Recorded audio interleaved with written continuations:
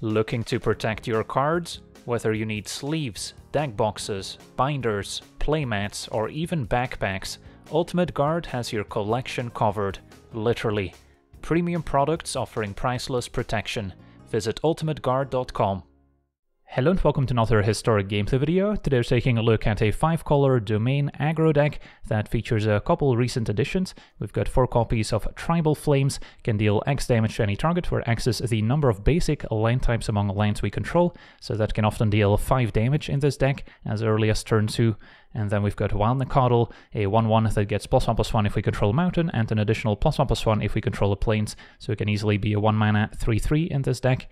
And then other domain payoffs include the Nishoba Brawler, has power equal to the number of basic land types we control, and then a 3 toughness and trample, so a 5/3 trampler most of the time. And then Territorial Kavu can also be a 5/5 with a full domain, and when it attacks we can either discard a card if we do draw a card, or can exile up to 1 target card from a graveyard. So if the Kavu starts out at 4 toughness, if we play it on turn 2, then it can often survive some opposing removal spells, like the various burn spells under the Blue-Red Wizard deck, and then it can often go up to a 5/5 on the following turn, so it can be a very nice threat in some matchups. And then we also have 2 copies of Arada's Firebrand, a 3/1, so 1 toughness, of course, a bit of a liability in Historic at the moment with Orcish Bowmasters everywhere, so we're only playing 2 copies instead of the full playset. And when the Firebrand attacks, target creature defending player controls with power less than the Firebrand's power cannot block this turn, and we can also activate its ability once each turn, and that potentially only costs 1 red mana to activate with a full domain, getting +2/+2 until end of turn, so then it's attacking as a 5/3, making it harder for the opponent to block. And then we also have the full set of Gaia's Might, giving a creature +1/+1 for each basic land type until end of turn, so that can be 1 mana for +5/+5, which is about as good as it gets for a pump spell. And then finally we've got a full set of a Leyline Binding, which can often be cast for just a single white mana as an instant speed removal spell that can exile any opposing non-land permanent. So those are the domain payoffs. Now of course we do need to jump through quite a few hoops to enable them, and that's why we have a mana base with lots of tri-lands. Wasn't entirely sure what the optimal mana base was like, but I'm trying just 1 of each of the tri-lands, which seems to be working out just fine right now. And then a few more shock lands to complement them, missing out on a few shock lands that don't produce red or green, since they won't be able to help us cast a turn 2 Territorial Kavu, and then 1 basic land in case we need to search it up, and then 4 copies of Thram Portal, which is actually pretty important in a mana base that doesn't have access to any fetch lands like the modern variant, so this can enter the battlefield as any basic land type we want it to be, which is perfect for completing our domain if we're missing 1 color, but it does have a few drawbacks. Enter stamped if it's past our 3rd land drop, and will also cost us 1 life if we want to tap it for mana, so it's not the best land in existence, but it's pretty good for this strategy. And then rounding out the deck, we've got a few flex slots that we get to choose. I ended up going for 2 copies of Temur Battle Rage, which is a great way to trample over some 1/1 tokens from Orcish Bowmasters, and especially nice when combined with Gaia's Might, giving our creatures +5/+5, and then an additional double strike and trample until end of turn. Also just good naturally with Territorial Kavu, which will be big enough to gain trample right away. Then we also have 4 copies of Spell Pierce. This is a potential answer to opposing removal spells, can counter an opposing 1 ring before it lands, and can also potentially be useful against other combo decks that might be faster than our deck. And then we also have 2 copies of Strangle as more spot removal, great against the Blue-Red Wizards deck, which has a lot of 3 toughness creatures it can take out. And then at 3 mana I'm also playing 2 copies of Crucius. Has been nerfed recently, so now only has 1 toughness, making it a bit of a liability against opposing Orcish Bowmasters, but I just needed an extra threat that could maybe provide a bit of value late game, can maybe discard Spell Pierce if it's no longer useful, or if we're struggling against a removal heavy deck, we can discard some of our pump spells to dig for more creatures, so that ability can certainly come in handy. And then 2 copies of Angelfire Ignition, which is also great when facing more aggressive strategies, as we can give our creature 2/+1 counters, Vigilance, Trample, a lifelink, and Indestructible until end of turn, as well as Haste, so we can potentially play creature and Ignition in the same turn to hit the opponent out of nowhere. Also very nice when combined with Gaia's Might, so we can gain more life back, and we can also flash it back, so if we discard it to the Kavu's ability, we can still get value from it later. And then we also get to play with Gigantha, the Wellspring, as our companion. So yeah, that's our deck. Now let's jump into some games and see how the deck does. Okay, we're on the play, and our hand is decent. A little bit slow to get started since we don't have any untapped lands. but we'll get the green source in place so we can play turn 2 Nacatl as a 3-3. Overgrown Tomb untapped, and an Inquisition, that's too bad. Likely takes Territorial Kavu, so we'll need to draw some more threats. Nope, goes for Wild Nacatl, so they might have another removal spell lined up for the Kavu. So just double checking land types, this seems fine. Can cast a 1-mana Binding if needed. Their opponent Junt colors. And another Inquisition takes probably Kavu, or maybe Tribal Flames if they have Fatal Push in hand. Goes for Kavu. Yeah, not the way we wanted to start this game. Could just play Untapped Blood Crypt and then cycle one of these, or I can put Giganta in hand. Or I can just play tap land and decide next turn. And then probably want an extra green source.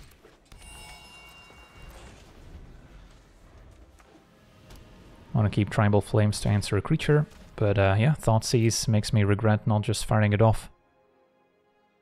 Opponent does take the Binding after all. And a Tarmogoyf, alright, don't see that every day. So Tribal Flames, Tarmogoyf, play Brawler. Looks good.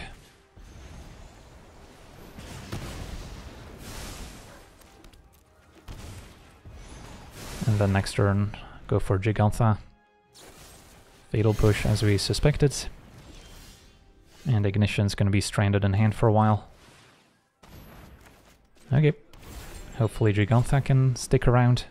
Doesn't die to Fatal Push at least. But a Thoughtseize will take care of it.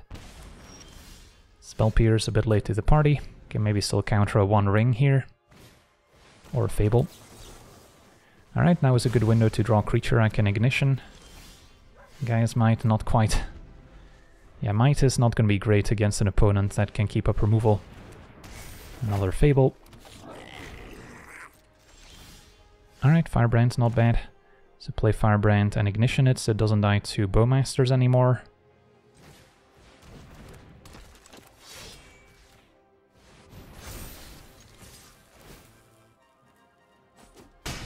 And next turn I could present lethal with Flashback Ignition Gaia's Might, but have to imagine our opponent's going to find some answers. Channeler makes sense in the deck alongside Tarmogoyf, since they both care about card types. And now Riveteer's Charm answers Firebrand. 2 mana left after shocking in the Overgrown Tomb. And sure, I'll just play Sacred Foundry.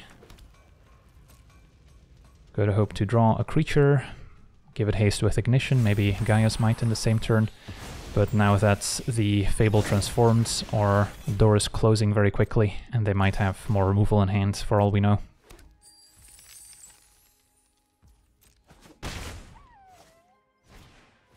Another Fable, that's number 3. Opponent might also be playing with Bloodbraid Elf, wouldn't be surprised. Take or draw, Spell Pierce doesn't do anything. Yeah, just didn't quite come together this game. Couple too many lands, and also just a tough matchup.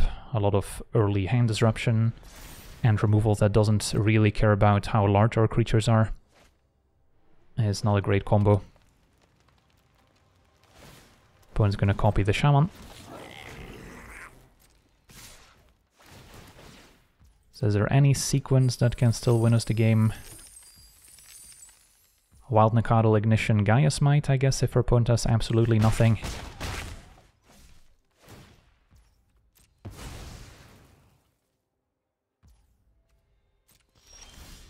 A Brawler, unlikely to get there. So should I even bother casting Ignition? I think we just pass. I mean, at this point Spell Pierce doesn't do anything since our opponent's got 5 treasures. So maybe I should just go for Ignition and just run into the removal spell. If it's a damage-based removal spell, I guess we could beat it with Gaia's Might, since our opponent is playing a Delirium deck after all. So they might be able to deal 4 damage to it at instant speed. So maybe I should just wait until I can Ignition with Might backup. Since we're not currently taking a lethal.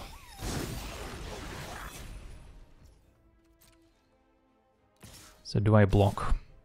If I block and they deal 4 damage, That's 6 total. I guess we go up to 8. But I might need this to present lethal, so I don't think I bother blocking.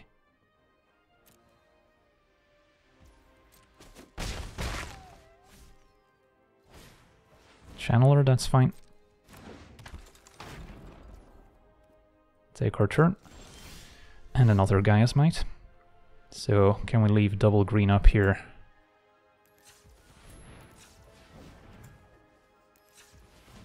Should be able to.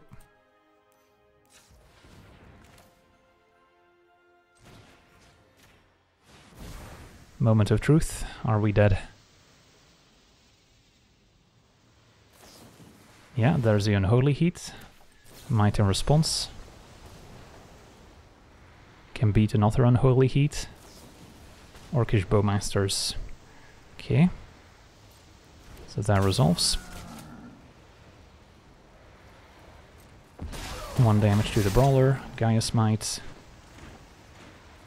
Gets it up to 7 toughness. Opponent's gonna copy the Bowmasters, I see. Okay. That happens. Let's just Gaia's Might now.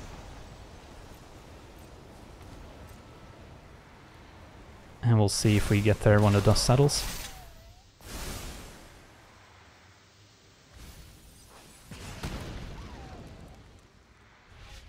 "17 power trample." That should do it. And wow, our opponent explodes. What an awesome game here. On to the next one. Okay, we're on the play, and our hand seems keepable. Can play turn 2 Kavu, and then have full domain enabled as soon as we pick up a blue source. So Spell Pierce right now not looking great, but can maybe discard it with the Kavu as well. So need to get our green source in play. Put on blue-red with Symmetry Sage, so wizards. Okay, could also just play Wild Nacatl and then play another tapped land. Although against the wizard deck, they like to have a lot of 3 damage burn spells. So Kavu's more likely to survive. And now with Headquarters, we do have blue unlocked for Spell Pierce, and for a full domain, Guidance is gonna drop. Okay, but we get to untap with Kavu, which can start attacking and improving our hand. Battle Rage could also be a nice way to close out the game. So likely discarding Savai Triome here.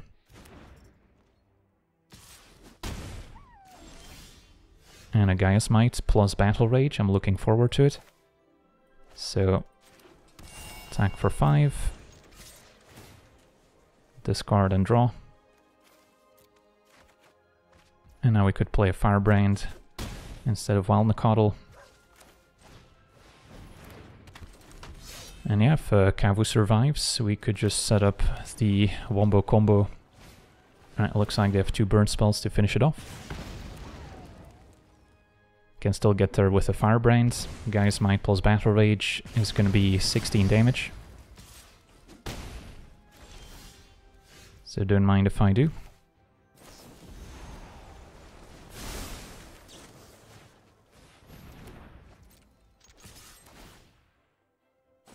Awesome. On to the next one.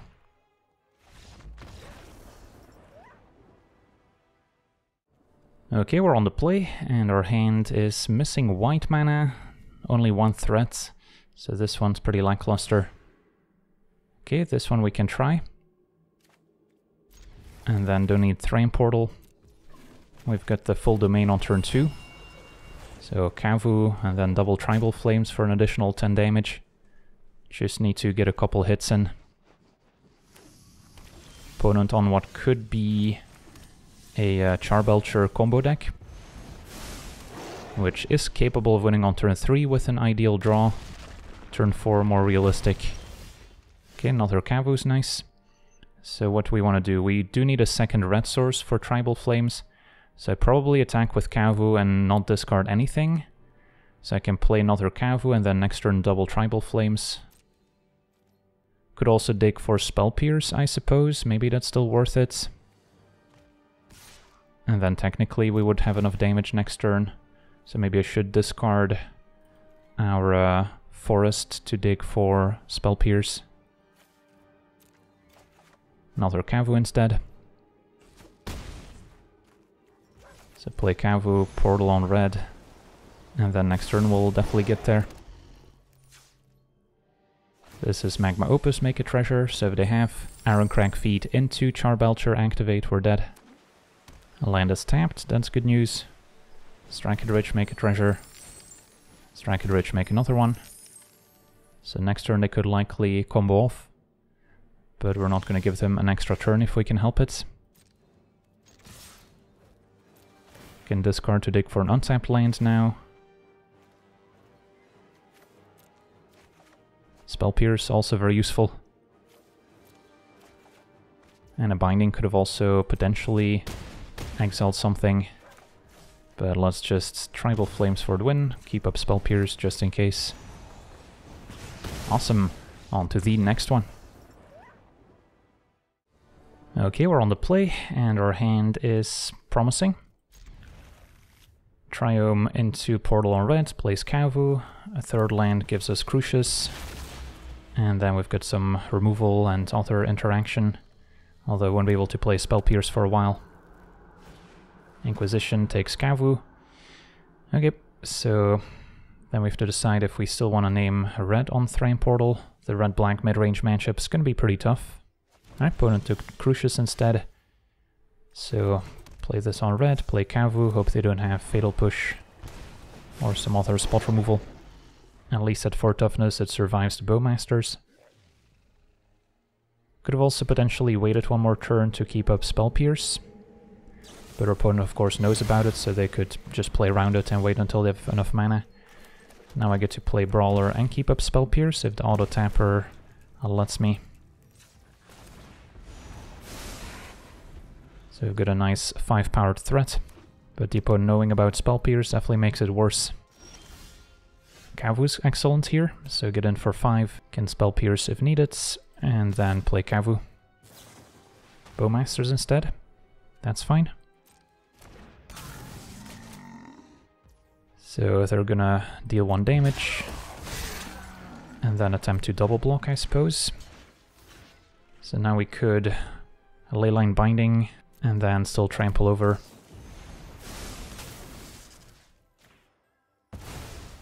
And play Kavu. If we had a Gaia's Might, we could have really punished that Bowmaster's play. So expecting at least 1 creature to eat a removal spell now. Fable, okay. Would have been nice to Spell Pierce, but not incredibly threatening here. So now, do I just discard Spell Pierce after attacking? I think I do. Dig for another Tribal Flames. Ooh, nice Gaia's Might. So now we can just win the game on the spot. Unless our opponent chumps Kavu, then I guess we're going to be 1 damage short, but still seems good enough. While the coast is clear. Can put him to 1. I think I prefer this over playing Wild Nacatl. Although let's say our opponent plays a Shieldred next turn, then it would still be dead. Trying to picture the sequence where our opponent survives if they have 2 removal spells, then I might be better off with a Wild Nacatl in play. Don't expect any sweepers out of their deck. Not sure why it's showing Tribal Flames. Might be a bug. Some weird stuff going on. Shieldred ending up in our graveyard. But it's in the opponent's. Tribal Flame is also an answer to Shieldred here, dealing 5 damage. Push on Brawler. Yeah, we just need 1 creature to connect, but our opponent might have another Bowmasters to double chum block, which will potentially keep them alive. So we'll discard a land and draw. And a Battle Rage, alright, that's the perfect solution to a Bowmasters chumping. Well, definitely had a nice draw here, finding additional creatures after the early discard.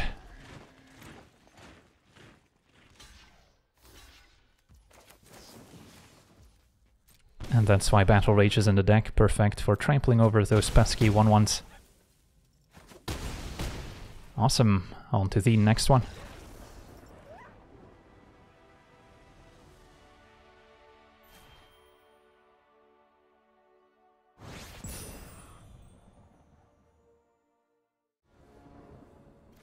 Okay, we're on the draw, missing a creature, so that's a mulligan. This is better. So how do we want to sequence? Could play Giver if we name white, but then I can't play turn 2 Kavu, so maybe Giver just has to go. And then if this name's white, I can still get the full domain eventually. And then Gaia's Might plus Battle Rage is quite the combo. Put in black-green. And a lot of elves, okay. Let's see, does that change what we want to play here? I don't think so. Priest, sacrifice deck. Now I don't really want to play Kavu into Priest anymore. So how about a Brawler instead?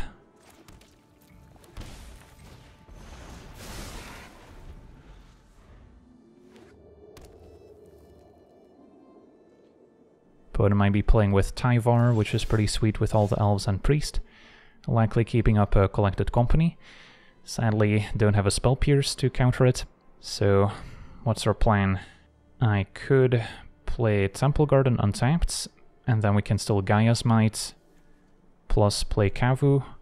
And I guess I should play Kavu first, in case I want to sacrifice that to the priest. And then we could see company response. We don't.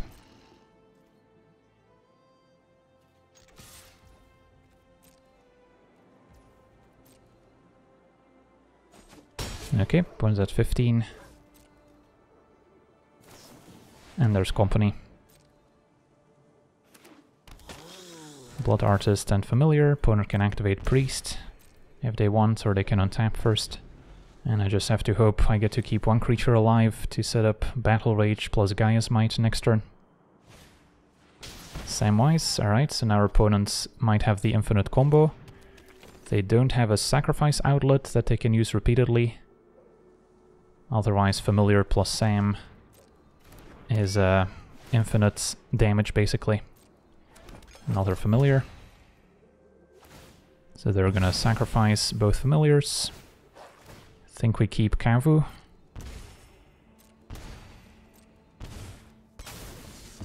But it's gonna be tough since our opponent gained enough life here where they're not dead to Battle Rage plus Gaia's Might. So I may need to top deck another Gaia's Might, and now Woe Strider should give them the infinite combo, since our opponent can bring back Cat with the food token.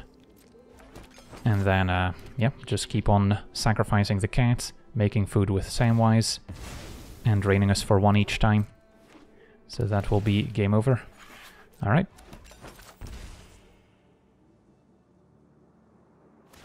Can let them go through it, but this is going to take a minute, so we'll scoop it up. On to the next one. Okay, we're on the play, and our hand seems promising. We've got the Proving Ground, can play Portal, although we will have to name either red or green if we want to play turn 2 Kavu, and then we're not getting an extra basic land type. Leyline Binding, so I could also just name white here, and then wait until we get a red or green source, and then for now I can play 2 mana Leyline Binding. We're up against the wizards, so just important to get Kavu above 3 toughness. Balmor, okay. I think Balmor is slightly more threatening than Symmetry Sage at the moment, since it can pump the entire team. Although Symmetry Sage is definitely still worth answering. Okay, the Brawler is likely to die to Wizard's Lightning, but I think I'm okay running it out here. So just hoping for any land that produces red or green, which is most of the lands in our deck, even if it does potentially come into play tapped. So Lightning takes care of Brawler. Take 3.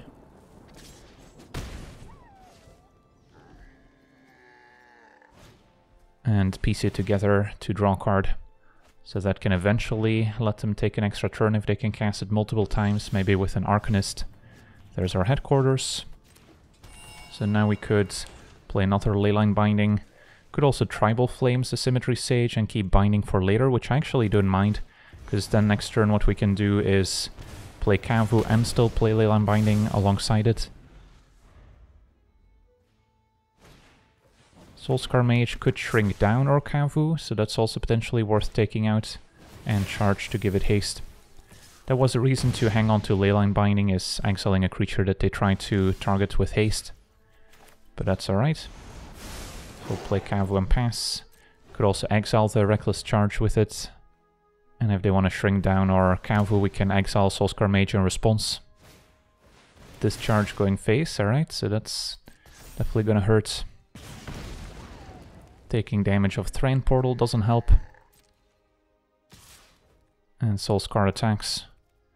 So I'll block, forcing them to cast another burn spell here on Kavu. And then we'll exile the Soulscar Mage in response. So at least we made them waste a burn spell.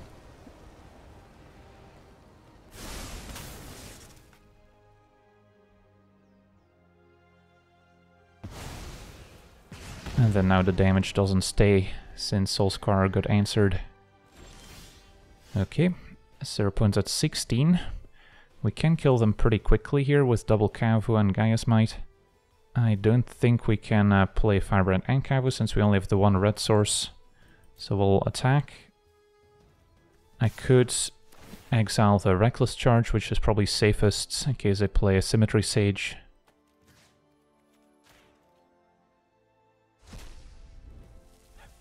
And then we'll have Kavu back to block Den if they decide to animate it.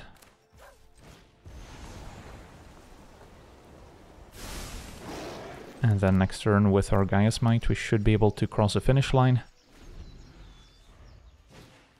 Mentor's Guidance to draw, that's fine.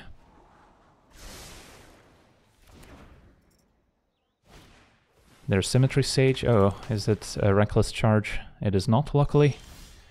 Alright, so we can attack. Opponent's probably gonna take it. And then we can Gaia's Might for the win. Can discard and draw.